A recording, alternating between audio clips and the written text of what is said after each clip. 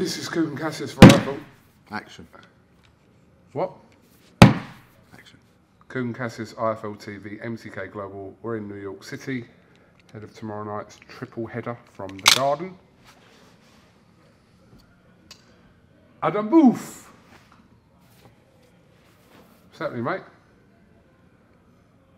Not a lot, just resting. You only got in, what, last night? Yes. Are you kind of finishing off with Josh? Yes. Okay. I already knew that anyway. Let's start by talking about Michael Conlan. Are you promoting Did you his see that tops? subtle little bit of blatant advertising for Michael there? Just itch your chest.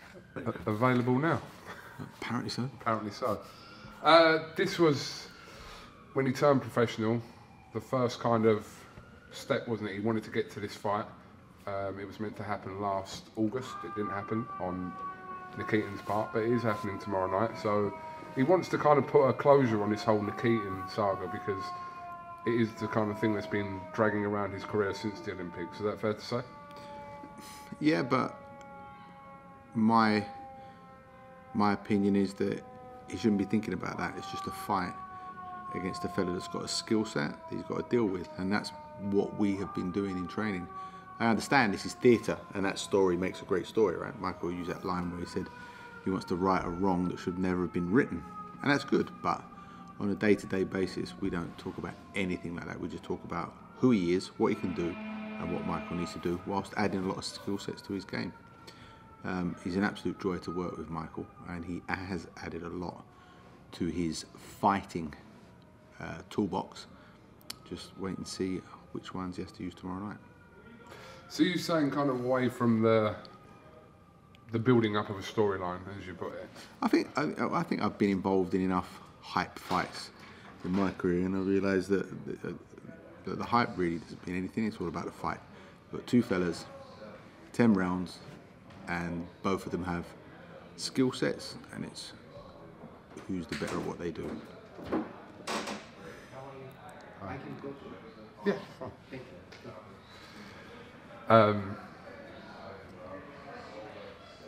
Cool. Skill set. Looks like Kevin Keegan. I'd love it. I'd love it if we beat them. Sorry, can you just pick up from skill set? No, that was the end of it, really. Oh. I actually tailed off the Oh, you answer. did tell us. Okay, fair enough. Bob Arum actually didn't know that the history between Conlan and Nikitin actually goes back before the last Olympics. It actually goes back to, I think, a European qualifier or something, where they've already fought and he's already beaten Conlan. Why would that be in Bob Arum's consciousness? No, he's Didn't Bob Arum promote fights like Leonard Hearns? No, but Conlan I'm and Nikita just as saying- teenagers I'm at just saying, when bantamweight probably Top didn't Rank flick his radar. When Top Rank signed Michael, obviously they signed Nikitin as well, with the view to kind of making this fight, which they're doing tomorrow night. But talking to Bob yesterday, just didn't know that they'd already had a fight before that. I was just, I thought someone would have told Neither him. had I. What, before when? Well, I was working with Michael before it came out that he'd boxed him before. Oh. Well, I didn't know until Bob told me, so. So why are you acting I'm like it's a just big saying. surprise? Well, it was. I didn't know. I'm just saying. How different is it though from? I mean, I'm assuming you haven't seen that first fight, or have you? No. No. Okay, from the fight from the Olympics now, as professionals, Michael seems to have developed at a better pace than Nikitin has. Okay. So how much of a Well, difference? Nikitin's style is what it is. He can add things to his skill set, but the bottom line is he's a very good, strong, come forward, mauler, swinger, whatever you want to call it. Now, that's a handful for anyone when they're that strong. Remember, he didn't have an amateur style, yet he was successful as an amateur with a style that was the completely opposite of what pretty much most amateurs were using. His style is suited to professional fighting rather than amateur boxing. And it's a 10-round fight. So we'll see if he can maintain the pace that he would set in 3-round fights, if he can maintain that intensity in a 10-round fight. Do you expect Michael to fight for a world title next year? You're not going to lure me into anything other than tomorrow night, because I'm not going to curse it by being so ignorant to talk about future fights. Lure. Lure. I'm not trying to lure you into anything else. I'm just saying, do you expect him, if he comes through Saturday, to fight for We a only world think title? about world championships. We only think about becoming world champion. So that's an obvious answer to yeah. But the only thing I'm thinking of is about tomorrow night. Dangerous, isn't it, talking about the fight after? Dangerous talking to people like you. Why? Because you start talking about fights after. Why wouldn't I talk about the fights after? If Why you would choose not to talk about them, that's up You to just said it. You just said it was dangerous too. I'm just saying. I was saying it is a little bit dangerous. That's what What you is it? people do, innit? What do you mean, you people? You people. What? Define what you mean by you people. What do you do? How would you define what you do? Just talk bollocks on the camera. Then that's what I mean. You didn't want to give me credit as a journalist, did you? Oh, you're a journalist? No, I'm not a journalist. I'm just saying you didn't want to... I've never used your name and the word journalist in the same sentence, or the same paragraph, or even the same year. I like to think what I do is pretty unique. That's one way of putting it. It is. Can Yeah. I just shut that door? Because, mate, you can talk to the people. We're actually friends, but he's got no fucking better at what he does. He's everyone's pal. I'm definitely going to watch that back. What did you say? Slag me off? Oh, you said talk to the camera, spoke to the camera. Did you slag me off? I'll be massively disappointed if I watch this back and you've slagged me off. Why would you slag me off? Do you think I'm going to compliment you? You should do. Are you that naive? Possibly not. This is all going off in here. Sorry, gentlemen, this room closed off. Alright, Yeah. It's a meeting room. I know. Excuse me? I know. Can we not use it for 10 minutes? No. I mean, if that's the case, I have to charge you. How much? How much? No, it's a lot. You know what? It's a lie It's a or a meeting. lot? We have It's a a lot. We have it set up for a different group. That's all. What, tonight? Ask him how much. We have it set up for a group. This is a meeting room. I'm setting up for a group. We are working in this room. You're not allowed to be in here. See what you're doing? You get me in trouble.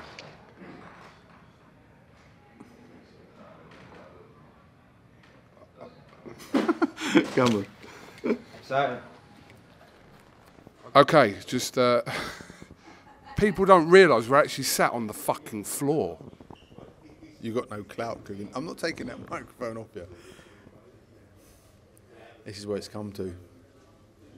This is what it's come to. Sitting on the floor. You're not showing that we're sitting on the floor. We're not even in the reception or the lobby. We're kind of at the bottom of half the stairs, next to a lift, because you got hustled out of the meeting room. Well, technically, it's not the media room at like 8 o'clock at night. And what was I supposed to do in that situation? Just explain to me what I was meant to do. What, just carried on filming? You're supposed to take charge, Coogan. Be authoritative. You can't see. He's really upset. I couldn't take charge. What am I meant to do? Going, no, we're not moving. I don't want. Let's not talk about him. Come on. What did you want to ask me?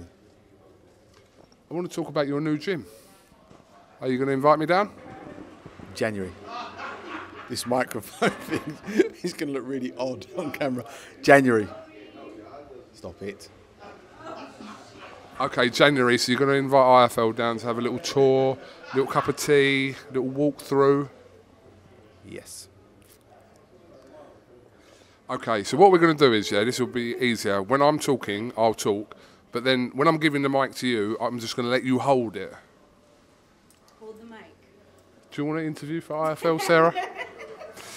I wanted to get your thoughts on last weekend in Saudi Arabia. So I'll kind of ask you the questions and then you can take the mic over. That'll be a lot easier for this situation. I wish people could actually see us sitting down cross-legged on the floor, but we'll see. What are you doing? I'm taking a picture so they can see you sitting like Hold on. a little yogi. Adam, your thoughts on Anthony Joshua's performance? Did you feel as though Andy Ruiz was disappointing? And yeah, your summary of the fight, basically. I thought AJ was very good, very disciplined. used the skill set he needed to nullify a dangerous short fighter. Proved that mentally, going straight into a rematch, he could overcome the mental and emotional and psychological barriers that he would have encountered at some point, whether in training or in the fight, and pretty much boxed a shutout. I don't think I gave Ruiz a round. Possibly shared one, but I might even be making that up. Ruiz was disappointingly out of shape, and AJ exposed him. What AJ did the other week in Saudi is what he should have done here at Madison Square Garden in June. But he didn't, made the mistake, rectified it, and he's picked up the belts again. Thank you. Ruiz come out afterwards and kind of gave a couple of excuses about why things may have not have gone his way, suggesting that he partied a lot of the time kind of after the fight. He did come in at over 280 pounds. What did you make of kind of his responses to why he lost the fight in the post-fight press conference? Well, it's a shame, but shame on him, and I feel sorry for his coach. But, you know, the window of opportunity as a professional athlete, let alone as a professional fighter, to be successful, create a legacy and secure your future is a very small window of opportunity. And he had his, and he's kind of thrown it away a little bit. And it's a shame. It's a shame. It's a shame on him because he is a good fighter. He's a very good fighter. But he blew it because he obviously lost his way as a man and a champion. And real champions maintain, they do it over a period of time. They have the discipline and the character. Anyone can, you know, a lot of fighters can pick up world title belts, but there's a difference between picking up a world title belt and actually being a genuine world champion. And to sort of give up the discipline, having won it, is a bit of a shame. AJ proved that he does have the mindset and the discipline to keep repeating and be a champion. And so he's picked his belts up. Kudos to him because he deserves them, and it's a shame that Andy Ruiz doesn't. He got a lot of criticism after the fight, Anthony Joshua. Rob McCracken got a lot of criticism afterwards. They've pretty much just kind of gone back to basics, put their head down, gone there, boxed that game plan that they did, which was absolutely spot on, to bring the belts back. It wasn't the most spectacular of wins, but that was the only way you believed that Joshua was going to win that fight? I thought, and I said before, that his way to win that fight was to effectively be like a version of Vlad Klitschko. It's just box him long, tie him up and shut him down short. He exchanged with him a few times up close, but not many, didn't linger there, and just moved around him. And even Andy Ruiz said, oh, the way to beat me is to box me around a little bit, and that's exactly what he did. He boxed him around a little bit and won every round. Joshua's in a situation now where he's going to have mandatories called on him with Kubrat Pulev and also Alexander Usyk. If you were kind of going to map that situation out for Joshua, it seems though he will fight Pulev first, and then we'll wait and see what happens with Usyk. But who's pulled that rabbit out of a hat? Pulev. I haven't heard of Pulev having any significant wins recently. Who's he beaten recently? Well, he's the IBF mandatory for Joshua. Yes, absolutely. Okay. Based on what? I don't know what based on what, but he was his win over Hughie Fury. He was placed as mandatory. That was a final eliminator, wasn't it, to fight Joshua? Okay. Yeah. Why didn't I see that fight? I didn't see that fight. All right, fair enough. Yeah. Educated me. Well done. Thank you. But yeah, that seems the more likely situation, that he'll fight Pulev first, and then Usyk's talking about possibly fighting Derek Chisora in February, and then do they face each other later on in the year, Usyk and Joshua? That's yet to be seen. But how do you kind of see that going? How do I see what? Joshua and Pulev and Usyk. I think. How old's Pulev now? He's late 30s. So as long as AJ's careful in the early rounds, then I see him winning that. Whether he stops him or not, I don't know. Pulev is a tough dude. He's only been stopped once, and that was by Klitschko, is that right?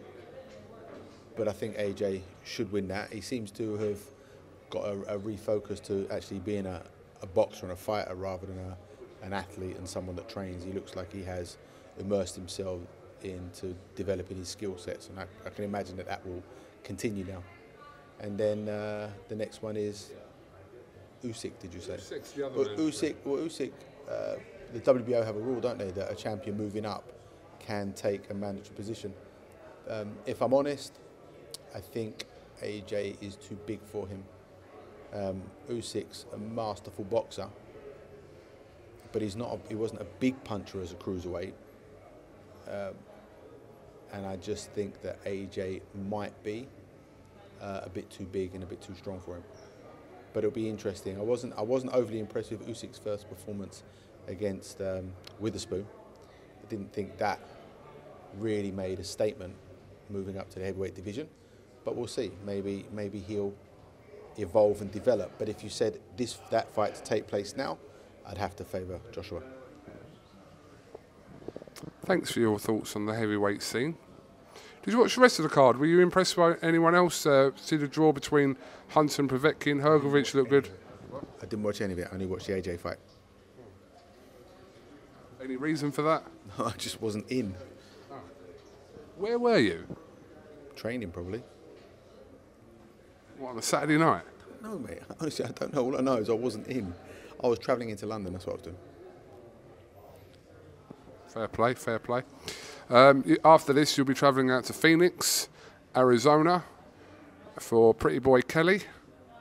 I don't even know who Josh is fighting. Is that opponent out there? I'm just waiting for that to be confirmed, so I won't curse it now, but I think I know.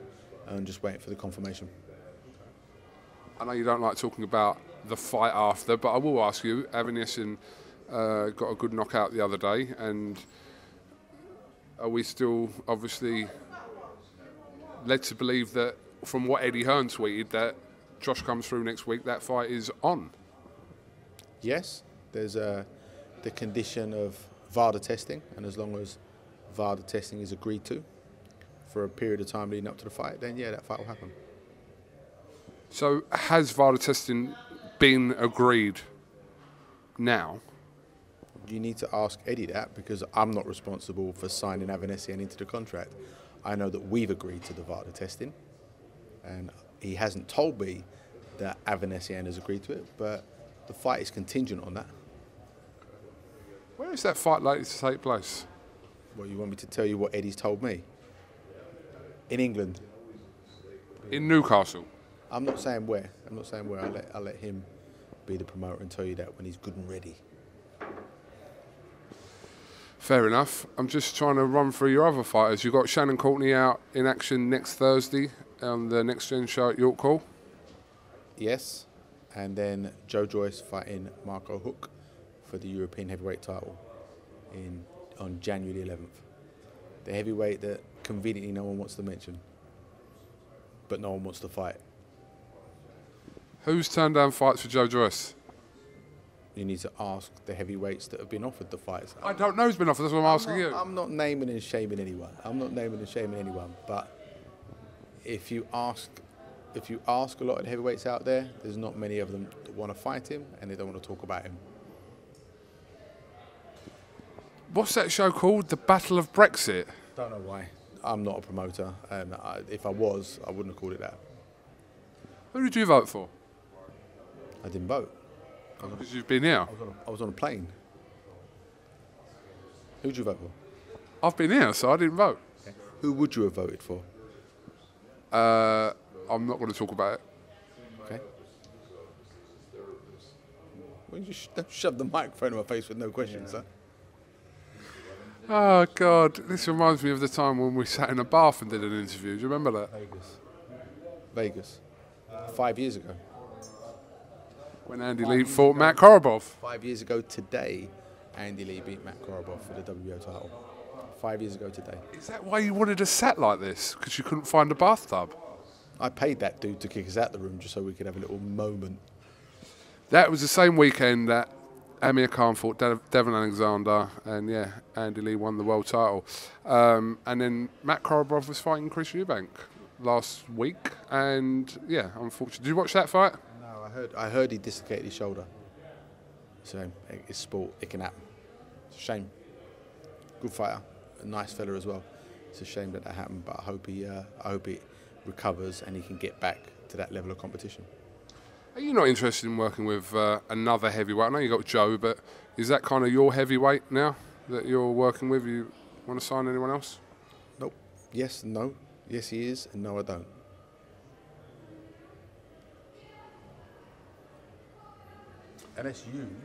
Unless you actually want to enter into this long muted white collar fight that you've flirted with the idea of.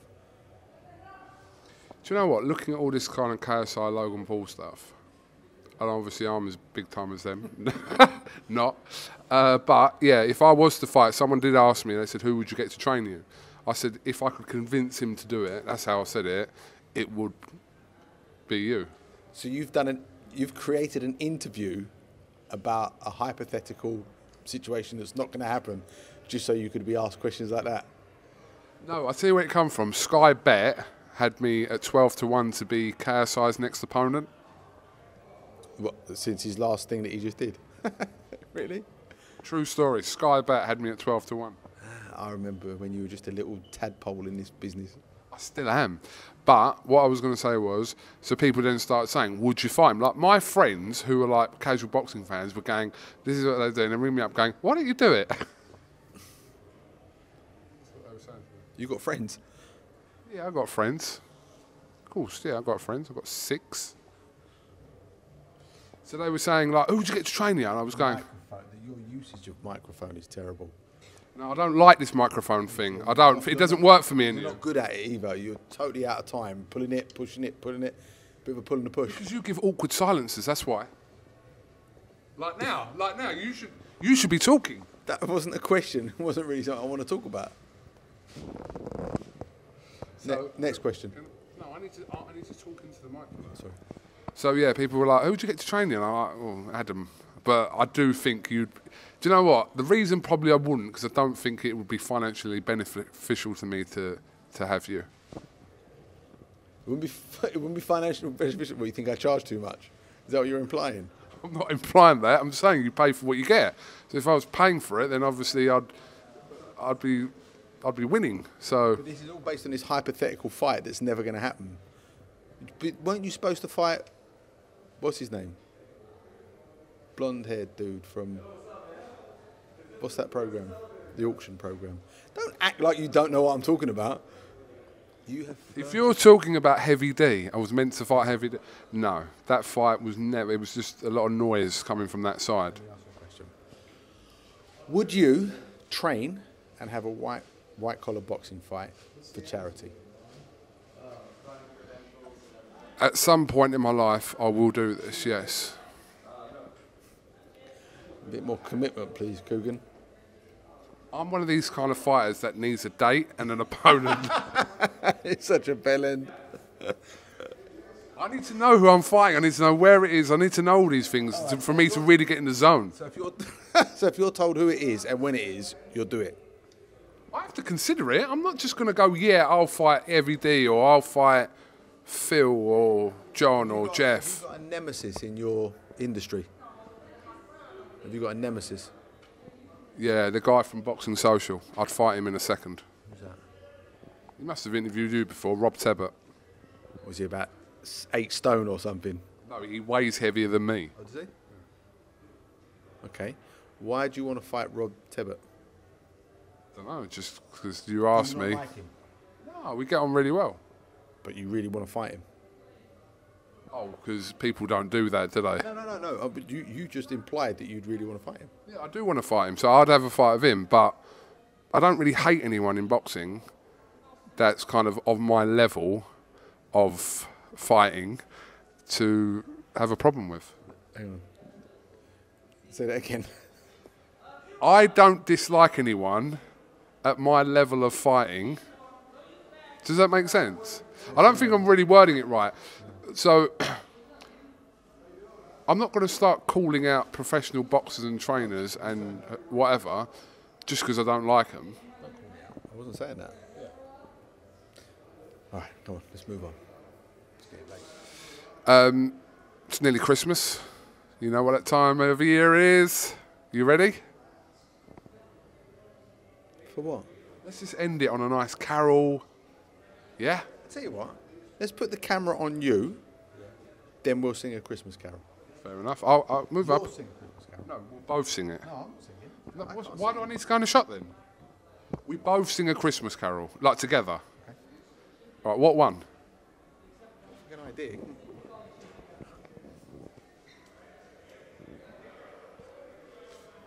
Can you hit the Mariah Carey note? Where's my phone? Shall I get the... It's over there. It's over there.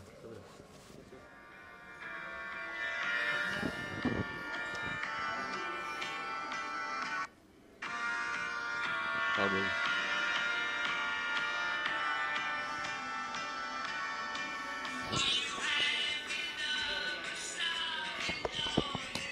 Come back, or you're not getting your phone back. You're not. Come back and sing.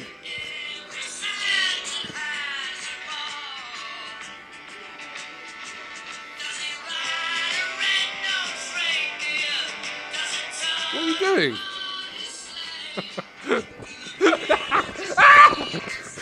Help! Help! Help! Security! Security! Merry Christmas! Everybody's having fun! To the future now it. He is special. Absolute dynamite. Oh!